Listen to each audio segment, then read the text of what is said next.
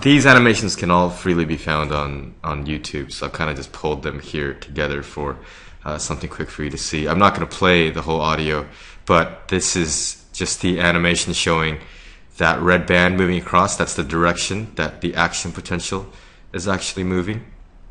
And if you zoom in, you can see this wave of propagation. So it's basically, this is oversimplification, but it's just showing you how the ions are moving in. Sodium is going to move in, and as a result of sodium ions moving in and potassium ions rushing out, it causes the adjacent area next to it to actually become depolarized as well too. And so it starts to move down this way. Now here's a question. Based on this, once you have a change happening in a certain area, well, shouldn't both sides be affected? Then wouldn't that cause, a domino effect this way and this way? Well, the reason why the action potential only goes one direction, it's very clever. It's because the part that just got depolarized and repolarized is in a refractory period. R-E-F-R-A-C-T-O-R-Y, refractory period, which prevents it from being allowed to have another action potential happen in a given amount of time. And because this all happens really fast, this ensures, while during the refractory period, that's when sodium ions and potassium ions are being reset, pumped across the membrane back to their original concentration gradients.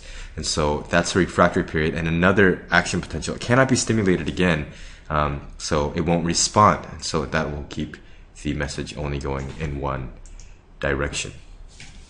Really quickly, here's an animation showing some of the ions that are involved here. So you can see which ones are the sodium ions. These are they're both purple. How annoying. The lighter purple are sodium ions and the darker purple are potassium ions. Unless I'm colorblind, I apologize. So you can see here, sodium ions are rushing in, and then potassium ions are rushing out. And this is diffusion, moving down a concentration gradient, and these channels can open and close.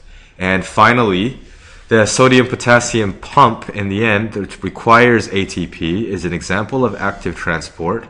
And here you can see when things need to get reset, here's an ATP molecule, adenosine triphosphate. That's 3 little phosphate molecules attached here. And when ATP gets used, it should get broken down into ADP and 1P. And so you can see that one of these phosphates should actually drop off. And you can see here we have 3 spots. That should be 3 sodium ions getting exchanged for 2 potassium ions. So let's see here. There we go.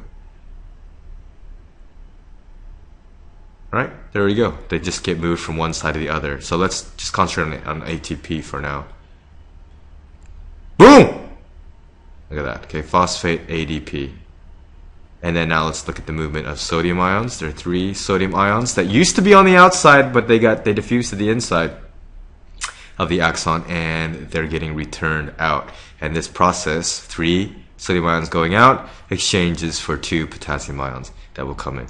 Really clever that we figured all this out. Okay, if you have any other questions, please post them. Thanks.